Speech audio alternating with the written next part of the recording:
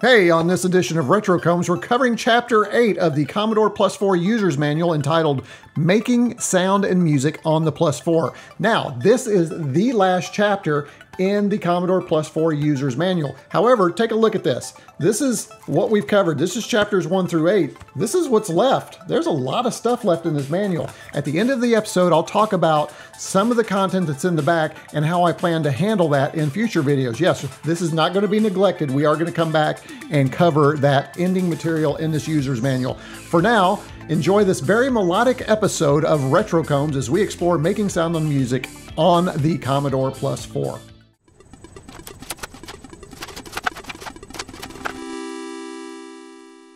Okay, before I get started, I do want to remind you my previous video had some really great comments, and in that last video, I show you how to take a printed program, say out of a Commodore Plus 4 User's Manual, scan it, convert it, and import it into an emulator or to a physical Commodore computer. It could be a Commodore 64, VIC-20, PET, Plus 4, any of those, but I show you how to do that, so be sure to check out that video. Before we get started actually making sound and music on the Commodore Plus 4, there's some things that we need to know. There's some unique things about the Plus 4 that's very different from the Commodore VIC-20, the Commodore 64, the 128, or the PET. As a matter of fact, all of those I've listed, the Plus 4's music and sound capabilities are not even close to those. Well, maybe the PET. However, you're going to find through a discussion of the hardware that there are some limitations. So let's go ahead and talk about those limitations. First of all, the Commodore Plus 4 includes a TED 7360. TED stands for Text Editor, which is how the C16, C116 Plus 4 and the unreleased V364 that had that cool speech synthesizer in it came to be known as the TED series of computers. The TED is an integrated MOS or MOS technology chip that handled video, sound, DRAM refresh, interval timers, and keyboard input handling. That was way too much for that one single chip to handle, but it was a way for Commodore to reduce costs. If you want to learn more about the TED chip than what I've just said, and there is a ton more, make sure you check out the companion blog post where I have a link to a page that includes a lot more information about the TED chip and why it was so unique for its time. But let's talk about what we've already learned about the TED chip. We've seen the 5 video modes the TED supports in Chapter 7 when we talked about graphics.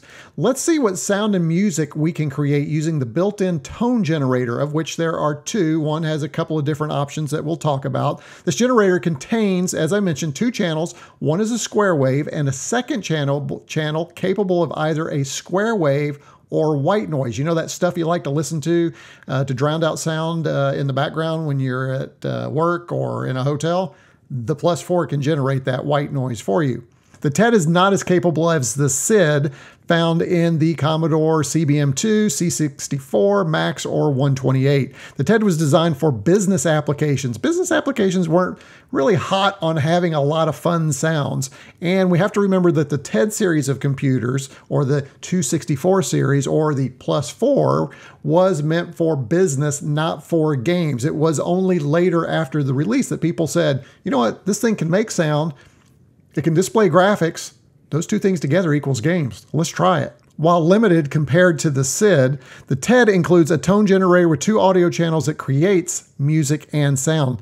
Combine the tone generator and the 2 channels, and you can do some pretty fun things, especially when you throw in that extra channel with white noise. Let's dig in and see how we can use this tone generator to create not only musical notes, but also some very fun special effects or audio effects.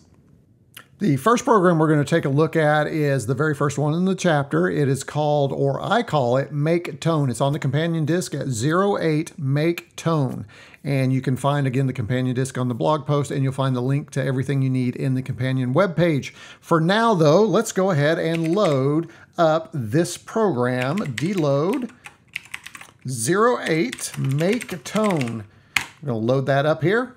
We're going to list it. Here's our program. Now, we're not going to spend a lot of time in each specific command, but here's a little secret for you. This entire chapter, all of the sounds can be created through two commands, the volume command, or VOL, and the sound command. Now we're going to break those commands down in the next program. This is just a program to kind of get us started. Let's kind of run through it quickly.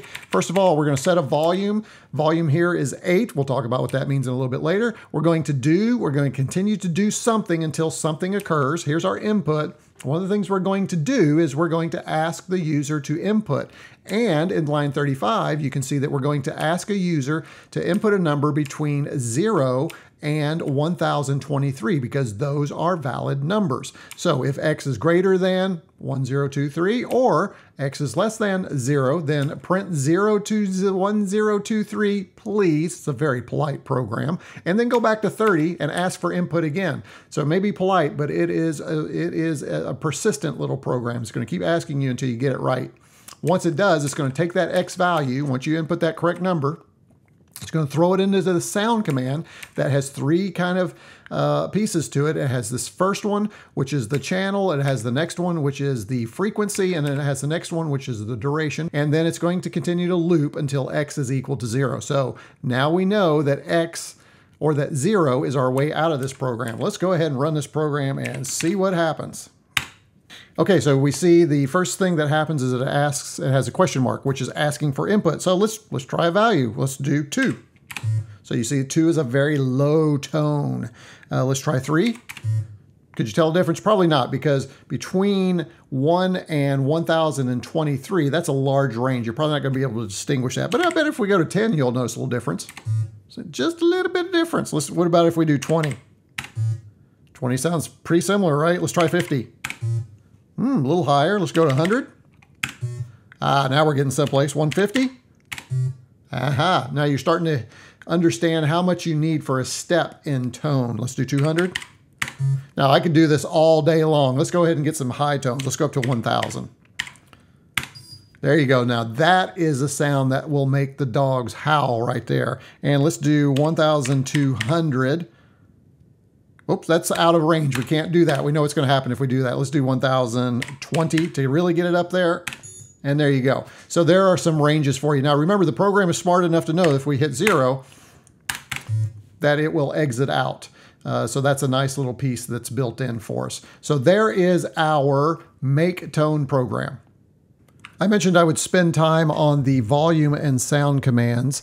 Let's go ahead and do that now. So the first thing I want to talk about is the volume command. The volume command has a single 3-character string, VOL, for volume. You space, and then you enter a value between 0 and 8. So 0 to 8. Now, as you can imagine, you put a 0 in, that's going to be a volume of nothing. Zippo, nada. You're not going to get any sound. So I'm going to go back over here and I'm going to put this to a 5 for now. So we've got kind of a mid volume. Now it's important to note that we are controlling the volume of the TED chip, not the volume on a monitor or an amplifier, just what's coming out of the Plus 4. So keep that in mind, because if you're running that through an amplified system, it could it's going to give you some different results, right? Based on if you've got the volume cranked up to, but it's still going to get louder and louder as you use that command. The next command we have is the sound command. In this particular case, I'm going to do this command right here. We're going to do 1, we're going to do a comma, we're going to do 266, and then we're going to do 60. Let's go ahead and play it first, and then we'll break it down. Okay, so there was the tone that we had. Now, based on what we did in the previous program, you can probably start to figure out what's happening here. So first of all, we have the sound command. This first value can be either 1 or 2. Now, the 1 and 2 refers to the 2 channels that the TED is capable of. It is so hard for me not to say SID chip because we're so used to that with the Commodore 64, but the TED chip is producing the sound here. So we're going to use channel 1. You can use 2 channels simultaneously, as we'll talk about a little bit later, but for now we're just going to use one single channel, channel 1. What's the difference between 1 and 2? Well, 1 is just a tone generator. Channel 2 is a tone generator and a white noise generator. Now you can't use both of those together. It's either a tone generator or a white noise generator. It can't be both. And we'll show you how to do that here in just a little bit. But for now, we're going to use 1. This next value, 266, is based on a table of values that give us specific tones or notes, as you can see in the graphic. So if I look at 266, that falls out of my tone range that I have on my screen that I shared with you. But you can imagine that because it's 266, it's a low tone, and we heard that it was a pretty low tone. We'll come back and actually plug in a value here in just a minute for an actual note. This next variable over here, 60, is 60ths of a second. So if I put 60 60ths of a second, then I get, do the math, 1 second. There we go. So let's go ahead and hit that, try it again. And there's 1 second of that tone at 266. Now, let me go back to my chart, and I want to play an E.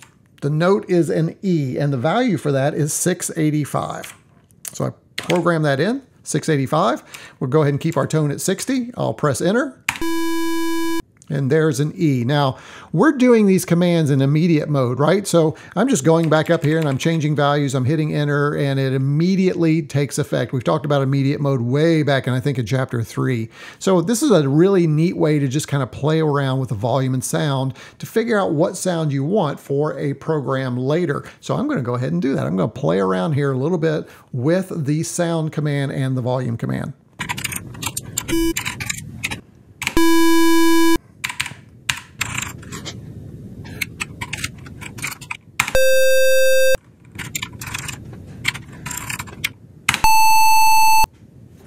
Okay, now I've used sound chip 1. Let's go ahead and go up to 2. I want you to see the difference between sound, not chip, but channel, sound channel 1 versus 2. So if I go over here and just put in a 2, listen to what happens. And let's go back to the 1 so that you hear what we had.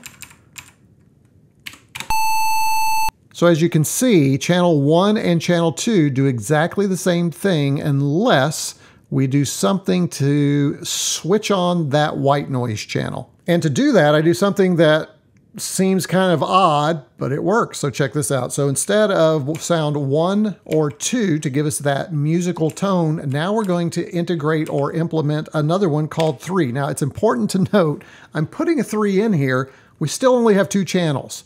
We have channel 1 and channel 2. I'm just telling channel 2 to now become a white noise generator. So if I hit enter now, listen. That's a completely different tone on that channel than this right here. I think you would agree. Let's go ahead and play around a little bit more with that. Let's go ahead and do let's go back to our 3. So if you use a 3 channel, this is a great way to play around and listen to find that perfect special effect you're looking for that game. There, that could be like a really low crash or rumble, maybe a tank rumbling through some kind of field. 1020, there we go. So there you go. There's an interesting little sound for you. So again, you can just kind of play around with the sounds to see what are available on the white noise channel. That's kind of cool. Now they don't necessarily go high. They do go higher in pitch, but it's not necessarily you're not going to be able to anticipate what that sound probably is. So I'd recommend you just kind of sit around, play around with the values and find some of those values and then write down maybe this sounds like a this and this sounds like a that. So I'm going to play around a little bit more with this value so you can hear more tones.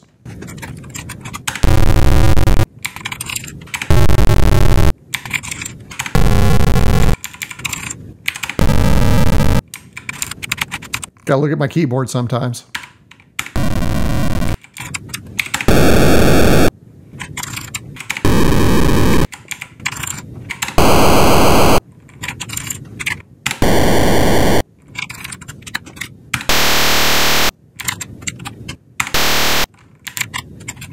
Let me talk a little bit about channel 3, just a little bit more. So there are specific values in the channel 3 that you need to know. So any numbers between 600 and 940 will create that white noise. So let me go ahead and do a 600 for you. So this is white noise, right? Let me go ahead and make this a little bit longer so you can hear the white noise for just an extended period of time. So that's white noise. And if I do 600 and maybe I do 700, you know, so the white noise just changes in pitch and it goes a little bit higher. Let's come back up here again to 800. Whoops, 800. And remember 940 is the last value that gives me white noise. So there's different values or different levels or different tones of white noise. Now, if I go to 941, what happens? According to the manual, it says that anything above 940 starts to produce interesting sound effects. And we're starting to see that. The sound's a little bit more distorted, a little more otherworldly, a little more electronic. Let's go ahead and take this up to, say, 71. So you can start to hear that, right? Let's go back down to 500. So, well, first, let me show you 600 again is white noise. If we go back below that for 500, according to the manual, this is not white noise. This is some kind of special effect. Maybe a little bit, but really what it's doing is it's taking that tone generator and just modifying the sound a little bit beyond the 600 to 940 range to create special effects. And that's what a lot of programmers probably took advantage of when they were trying to create games for the Plus 4 and the C16. Okay, I want to demonstrate how you can in fact run two TED channels, sound channels, at exactly the same time. So what I'm going to do first is I'm going to set here a volume of 2, and now what I've done is I've created two sound commands in immediate mode back to back. So I have this line already prepared. You can see the sound is going to run on channel 1 for a duration of 1,000, which is quite a few seconds. And after I enter that, then I'm going to go ahead and enter the next one, which is going to activate channel 2. Let's see what this sounds like. So first of all, let's activate channel 1. Now you'll see the cursors move down while channel 1's going. Now I'm going to activate channel 2 by hitting return. And you can hear both of those channels in unison working together. And those will continue on until the time runs out. And there you go. And of course you can do that within a program. Let's go ahead and do something fun. Let's go ahead and change this one to 3. And if you remember, 3 becomes a white noise or sound generator. So I'm going to go ahead and shorten this first so you can hear what this is going to sound like. So you got kind of that gargling kind of sound. And so now we're going to run both of these at the same time. So I'm going to go ahead and start this one. And then let's add the sound on top of it from channel 1. So again, you can think about how you can combine channels and sounds from channels to create even more unique sounds. Now you know how to use the volume command, that's easy, and you know how to use the sound command with those two channels. Now what we're going to do is take advantage of that to start playing around and use those commands in ways that do things like play songs, sound effects, and even give us interactive programs. So let's get started with that with a little variation on a theme, pun intended, for the next program in the user's manual called, well, I call it, they don't call it anything, but I call it musical range. Let's go ahead and see if that's loaded up on our companion disk image. And there you go, you see it right there.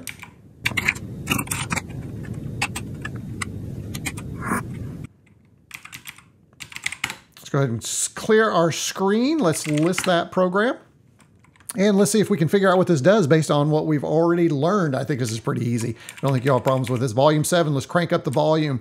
X is equal to 0. Let's set that value to 0. Let's do something until X is equal to 1020. And what is that doing? What are we doing? We're going to play a sound on channel 1 for some variable that we're going to establish down here for a duration of 5/60ths of a second. So we're going to, X is going to be equal to X plus 5. So we're going to do sounds in increments of 5 all the way up to 1020.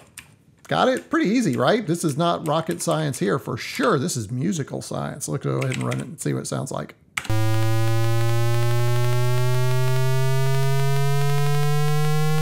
feel like I'm running out of breath.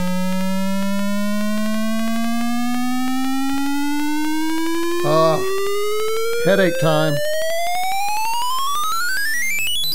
Oh my goodness.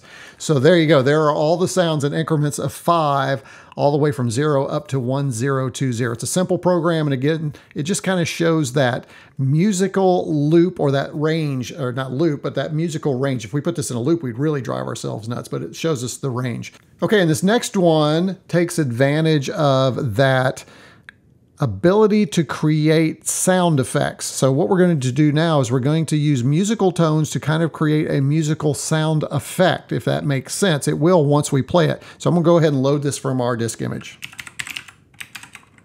And I call this one on the disk sound effect. By the way, again, these are not named in the book. These are all my names. So if you don't like them, change them. Make them whatever you want. They can be whatever name you like. Let's go ahead and list this program from the user's guide. Very simple, 4 lines. Line 10, setting volume all the way. We're cranking this one up. And then we're going to do a for next loop. For S is equal to 1,000 to 700, step -25.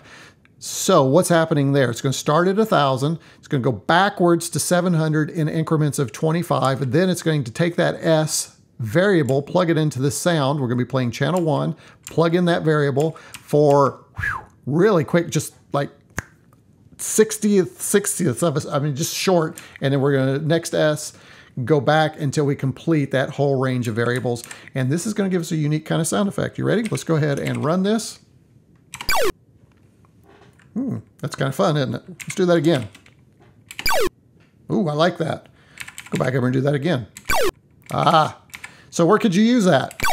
Sure sounds like a great video game sound, doesn't it? Something we definitely have heard in other video games on other systems, including the Commodore 64 and probably VIC-20. And there you go. There is a simple program that will create a simple sound effect using channel 1, which is the musical channel, using musical notes.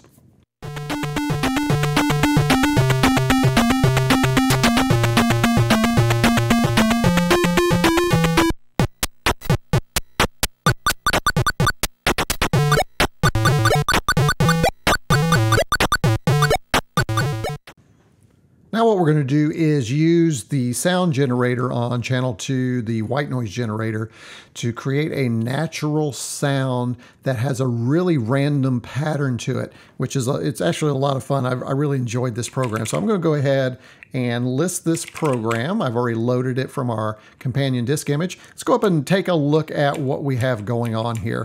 And I'll do my best to describe this in such a way that it sort of makes sense. I will tell you, I had to go through it a couple of times myself because it's really, once you hear the program, I think you'll understand how the lines of code generate the sounds that are being produced. But I kind of want to save that to the end. So I'm going to go through once, just talk about it. 10 is volume. We know what that does.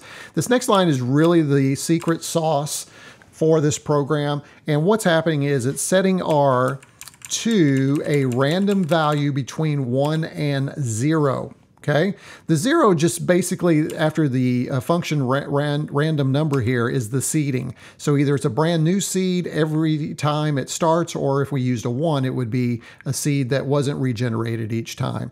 If you want to know more about that, check out the encyclopedia. A lot of great information on that, or look into random number theory and you can get a lot of that. Then what we're going to do is take that value between 0 and 1, multiply it by 10, and then we're going to add 1. So really what we're getting here is we're getting a number, a random number between 1 and 11. That's really what this whole line is doing. It's just creating a random number between 1 and 11. So that's what R does. Then X is going to say for 1 is equal to 1 to R. What's R? That's that random value we got here. And it's going to take that variable and it's going to play this sound that number of times, because you see that it's a for next loop. So it's going to keep going through there. Once it's done playing that, we're not going to reset yet. We're going to come down here. We're going to say, hey, now for X equals R to 1, step backwards 1, right? -1. And then we're going to play this. So we're going to start to get this variation, this up and down sound. So remember I just said that because I think you'll hear that. We do our next X, which again is part of that loop. We come down here to T, which again is looking for another random value. Can you guess what this one is? We got 0 times 100 plus 30. So any number between 0 and 130 is what we're looking for. A random number between 0 and 130. And then we come down here and we're going to plug that value into our T value here for this sound, and then we're going to go to 20, which pops us back up here, and the whole thing starts over again. So hopefully I've got that right. I know that if I miss something in there, You guys are great. You provide great feedback. Let me know. Drop them in the comments. Drop them on the companion blog post in the Discuss forum. But feel free to correct me if I've missed something there. Happy to be corrected. Trust me. I have thick skin. You ready? Let's see what this does. This is pretty cool. I like this one.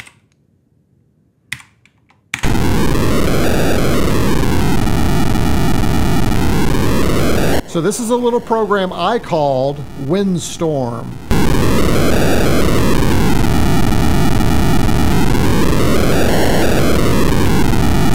So if you want a white noise generator in your hotel room and you want a nice calm windstorm in the background to help you sleep when those people up top of you are banging on the floor and dropping suitcases, yelling and screaming and slamming doors at night. Can you tell I've traveled a lot? Take your Plus 4 with you, set it up, get a big speaker system amplified or some headphones and play this program all night long. There you go. This is why we need portable Commodore Plus 4 computers. That's an idea. Okay, let me go ahead and exit this. And I told you we'd play around a little bit. Let's go ahead and modify this random value a little bit. And instead of doing 1 or 0 to 11, let's do 20. Let's see how that modifies this program.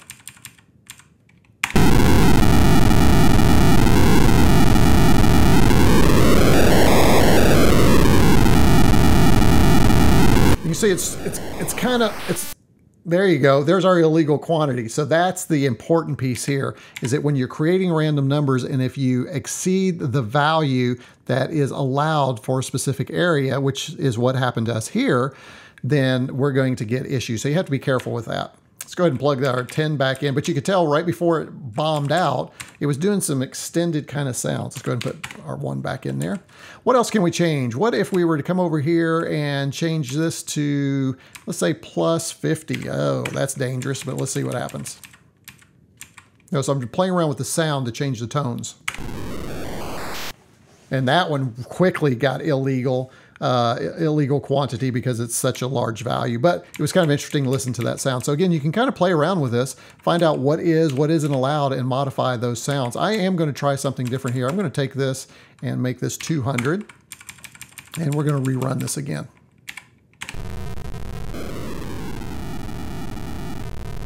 Notice that first is a little lower and then it jumps up. First a little bit lower, jumps up, a little lower, random value, jumps up. That's kind of cool. Let's match those two now. Let's take this 600 and also make it a 200. I'm going to go ahead and leave this one 600 so we can see that real drastic jump in between those 3 ranges.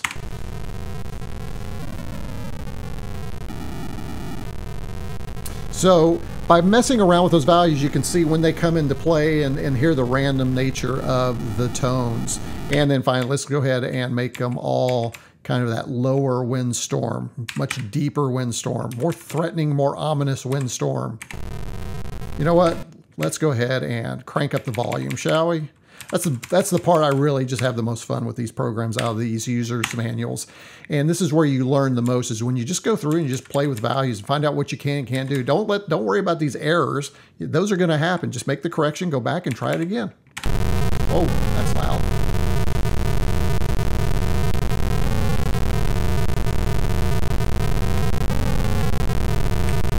I really like that. I'm going to do one more, and I know this is a long episode, but hey, it's fun. Let's do 8. I think this is going to give me a little illegal quantity. Let's see if we can make it more like maybe an alien windstorm, a little higher.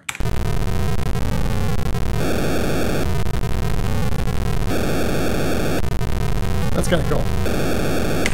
All right, so there you go. There is our program Windstorm.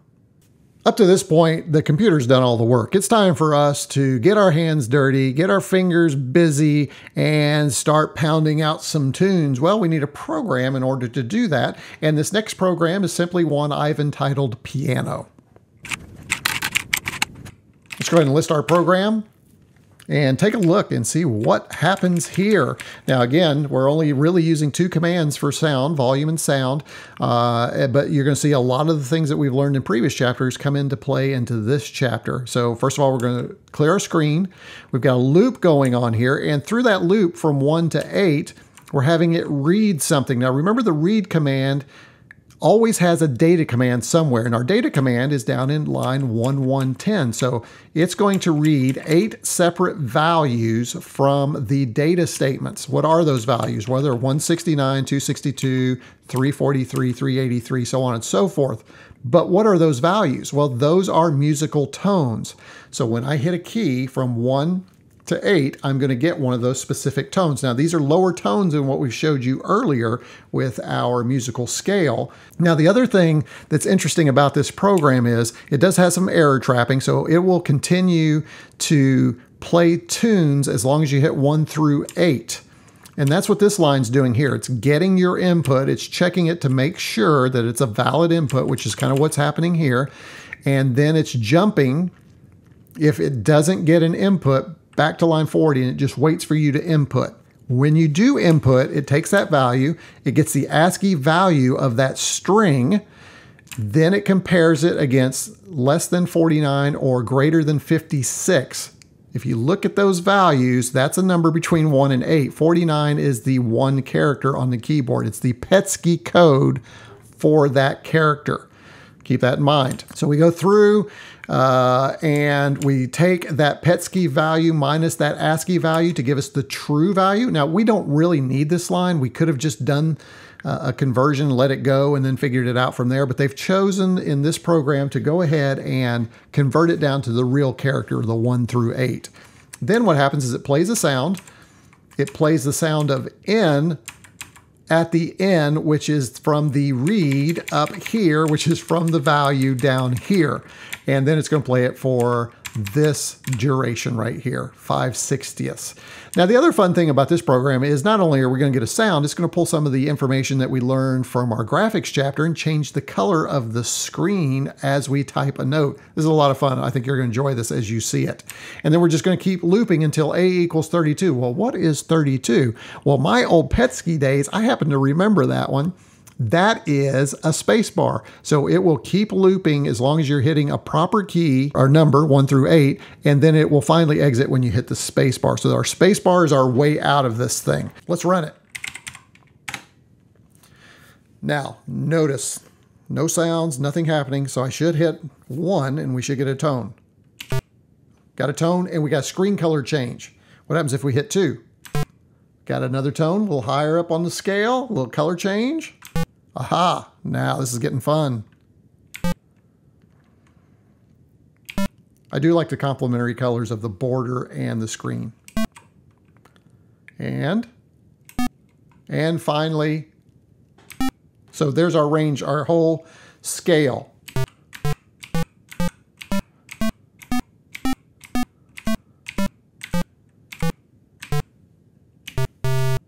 There you go. I feel like I made a song. I hit the space bar and I'm out and back to my regular colors. So that is the piano program. It's a lot of fun. Play with it. Now, it is very limited, but you can imagine if you go in and add some more data statements, some more sound codes, you could add some of the sharps and flats into your scale, and you could even extend the scale and start to use your keyboard as a real piano. Okay, it is concert time. A 1 and a 2 and a...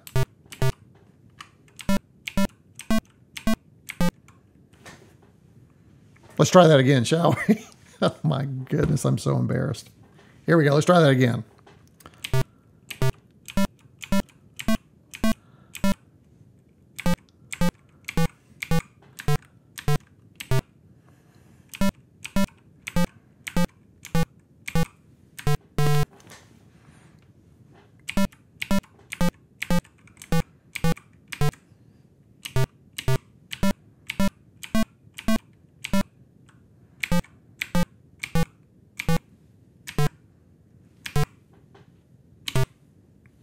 There you go. There's my musical number for you today. That's actually in the user's manual. Check it out. That, of course, was Twinkle, Twinkle, Little Star. Hopefully, I don't get a copyright flag for my production of that tune.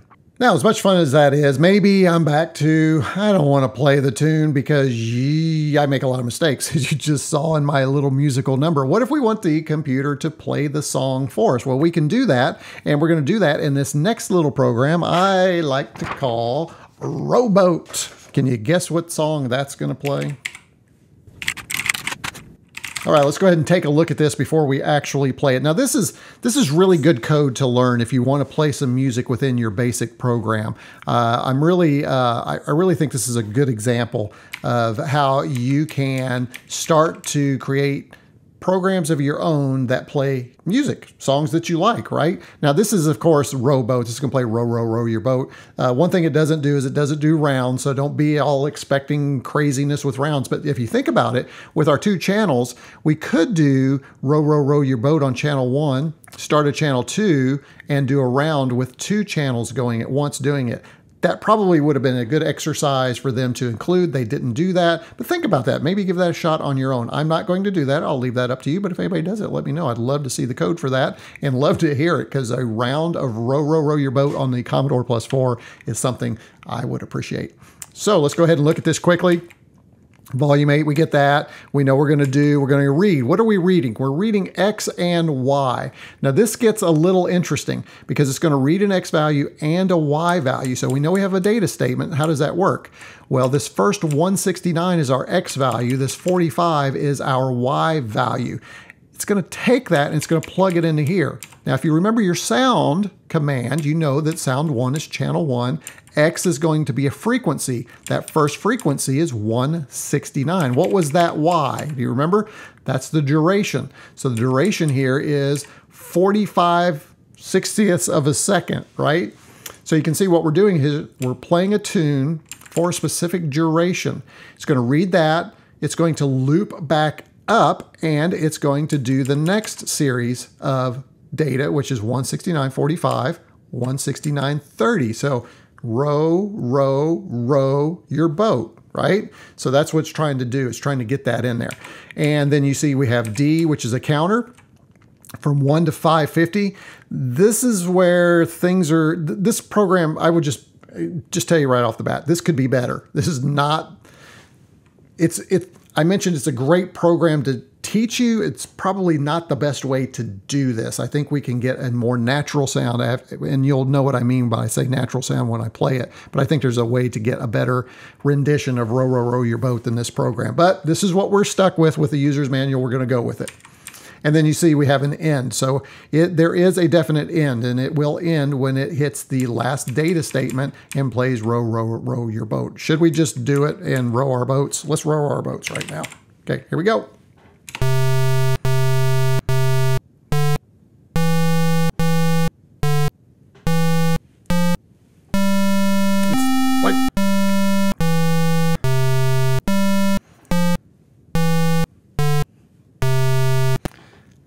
It's kind of like the William Shatner of row, row, row your boats. Tonight's show is about you. I'm only here to help you find the you inside of you. Consider ways that maybe you can use this code, modify it, and smooth it out, and then also add a round to it. You can do it. I know you can. As a matter of fact, this is something I'm going to be playing with because it needs to be better than this. It's like it's just not sure what note's coming next, right? Almost.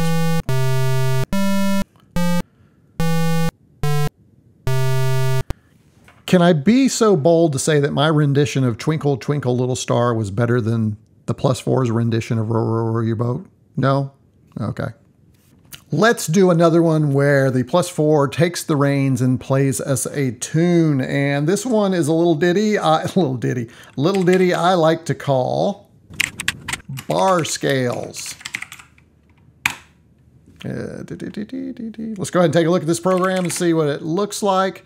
Got a lot of randomness going on here, but we do have some notes. And let me just say, another disaster. This one, you see I have very little hair. What one I had left, I probably pulled out trying to figure out what the errors were in this program. It was a wreck, but I finally figured it out, persevered, got through, figured it out, and I think I have what they were wanting in the original user's manual. So we set our volume, we have another do loop, we set some variables to some random values between 0 and whatever we have. So here, 0 through 7. So this is a duration, as you can see here. This is the start, this is the range, this is what it's setting for us, right? The P is our steps. We're going to step through the program at a random value. So again, we're just generating some values for random values for duration, our start, our range, and our step. I appreciate that they added the code or the comments afterwards because that was helpful. Then we're going to come down to T and we're going to generate another random value using the sign. So we're getting a random plus or negative value, and then we're going to assign that to another random value as part of a range, whether we're stepping up or stepping back. So here we go. Here's the actual for next loop. So for Z is equal to S, which is the start, to the start plus T, which is that sign value, right? -1 or +1 or positive value, times the R, which is our range. And then we're going to step through it at our steps times a sign. So either up or down, because remember we can step positive or we can step negative, which is in reverse. So that's what's happening there. That's pretty confusing. Hopefully I did a decent job for you. Then we're going to assign or establish our sound value, which is 1 to Z, which is the frequency, and D, which is the duration. Z again is coming from here, right? For Z, what is that value of Z? That's where that's coming from. And then we're gonna come down to Y, and Y is gonna do some fun things with our random values, and then come down here and start to color our screen and provide a little color play along with our bar scales that are being played. And then of course our next X, next Z to step back up, and then our loop finishing it up as part of our do and loop. Whew, that's a tricky one right there. It's not as complicated as it looks, and I think it makes a lot, again, like all these programs, it makes more sense when you play it, the program, and then you can kind of visualize in your mind what each one of those lines of code are doing. So without further ado, shall we?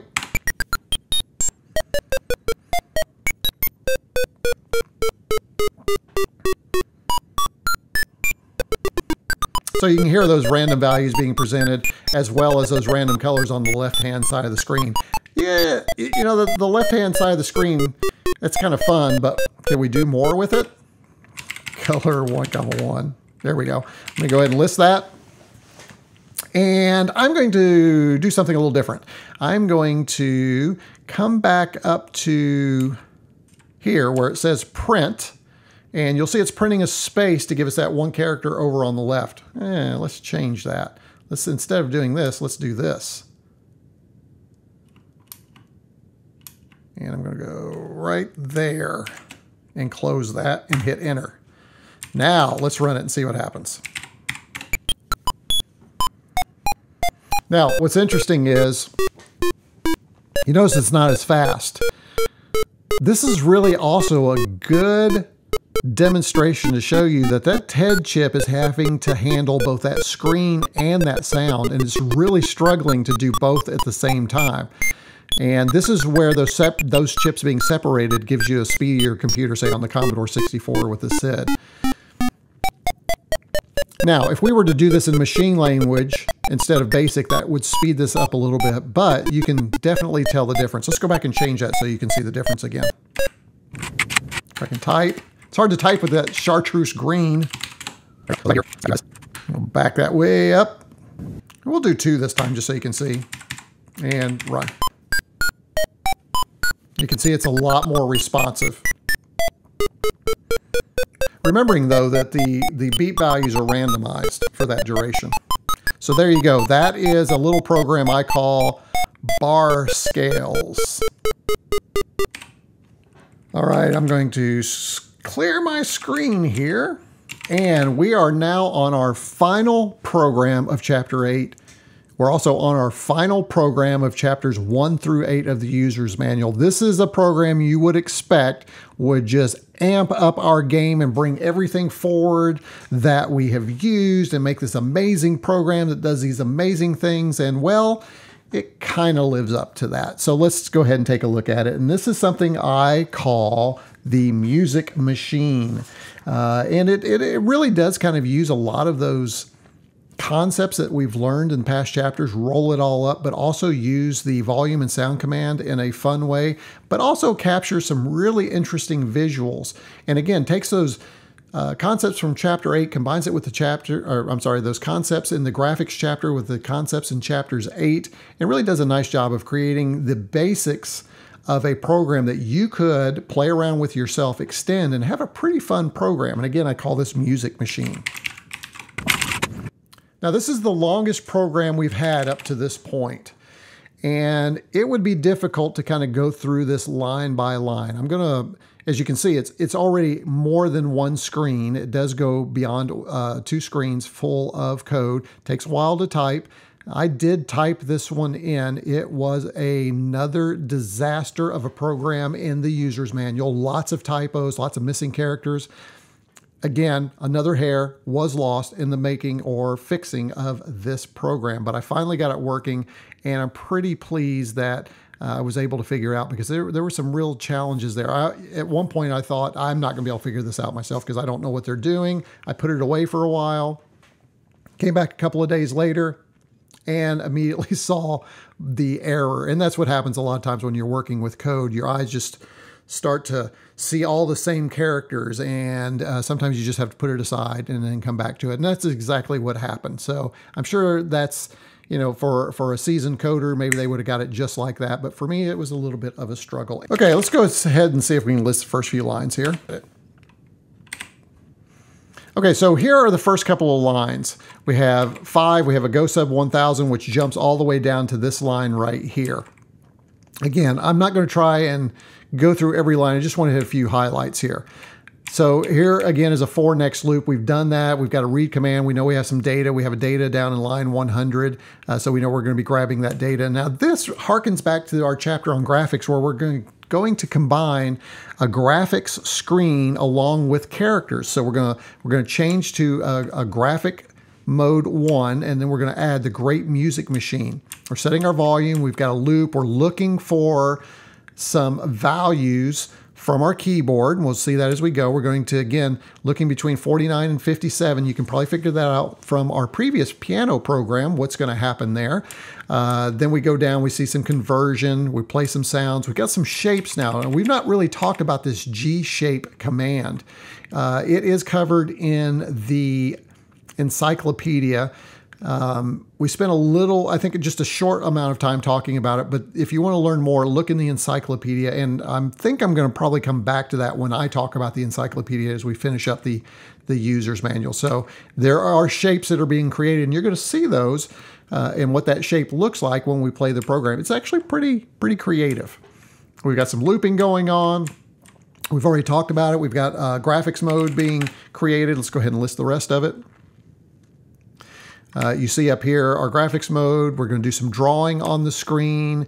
Again, a couple of sub loops here. We've got this, what is this? This FEDCB. For those of you who are musical out there, you know exactly what that is. Those are notes on our scale that are going to be displayed on our screen. So again, keep thinking about that. Here's another loop. We've got some if statement going on here. If certain things happen, then do these things. We've got some character creation. Within the character creation, we've got some spacing. Place that character from the middle, place it from the right, so grab the strings, just all kinds of cool stuff going on here. So S-shape and G-shape are used to save and restore rectangular areas of multicolor or high-resolution screens per the manual down here. So again, we've not really used those, but this program is going to use those pretty effectively. And again, maybe it's a concept that I do look at when I go through the commands in the encyclopedia. All right, let's just run this thing. You want to? And let me show you what works. And hopefully I save the right version of this without errors. Now this is pretty nice. So on our screen, you see the great music machine. On the left, we have our notes, and on the right, we have our corresponding key presses. So if you want to play an E, you press 1. If you want to play an F, you press 2. Now, we've had something similar when we played the piano program, right? This one just gives us more on-screen visuals. It's got a really great layout, and pretty cool that we've done this with basic programs. So keep those fingers crossed. Here we go. Now, notice when I hit 1, watch what happens. we get this great note that's represented, this character that's represented to show that that is the note we're hitting. So if I hit 1, you see I get a little note on 1. If I hit 2, it's right in between the E and the G, right? If I hit 3, now what's impressive for me though is if you look at that note, it reverses the line within the note when it's on top of the line, right? It doesn't do it here because it doesn't overlap it. But when it does here, it puts that reverse for us. And we can go all the way up to there. Now what happens if I go above that with 0? Nothing. So that error trapping is built in. So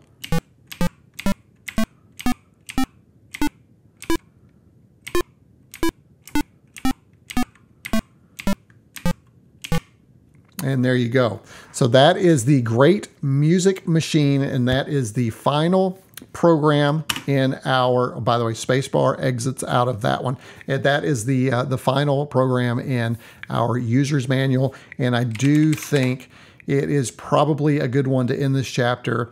And again, a good one just to end the entire user's manual because it uses so much of what we've already learned. Now, as I mentioned at the beginning, the encyclopedia does have other programs, and my goal is probably to take a look at those. But for now, that completes chapters 1 through 8, if you can believe it, of the Commodore Plus 4 User's Manual. Can't believe I made it all the way through.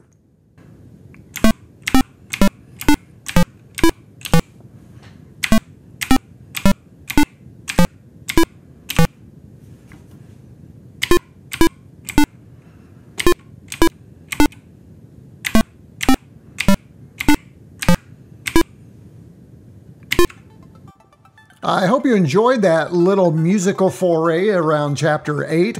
And as I mentioned at the beginning of the episode, the user's manual is far from done. We've gone through chapters 1 through 8, but there is a whole section of the user's manual entitled the Commodore Plus 4 Encyclopedia. And some of the concepts and topics that are included are, of course, a basic 3.5 encyclopedia, so every single command available. There are basic 3.5 abbreviations, conversion programs, error messages. There's the TED monitor, or the assembly language monitor. That sounds interesting. I really want to get into that. There are screen display color codes, and we've talked about those in previous episodes. But there's more details there to be had. It has a section on ASCII and character strings, which we've talked about a little bit. Screen and color memory maps, memory register map. What is a memory register map? I love this one. Deriving mathematical functions. We'll get our math geek on and talk about that. Musical note table. We spent a little bit of time on that today, but there is more information in the encyclopedia for creating sound and music that we should probably take some time to dive through. Section 12 of the Commodore Plus 4 Encyclopedia is entitled Programs to Try. Sounds like a lot of great content for my Plus 4 User's Guide Companion Disc, which if you don't have, get over there and download it, or wait till I get through the rest of the content and download it, or download it now, download it then, download it again, keep downloading it. Let me know if you like that companion .d81 disc image. Also enjoy that there is a section on RS-232 guidelines. Wondering what RS-232 is? Don't worry, if we cover that, we will do it. And then finally, I love this, chapter 14, a book list, other things we should read. So how am I going to attack that? I thought about going step by step, and probably will. There's 14 sections.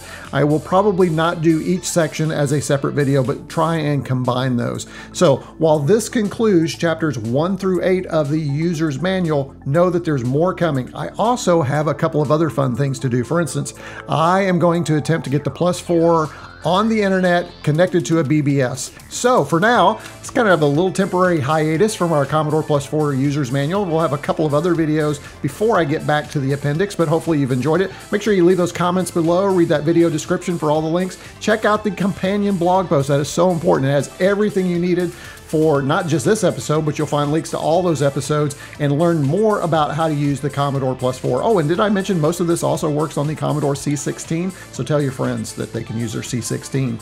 And that concludes this edition of RetroCombs. RetroCombs out.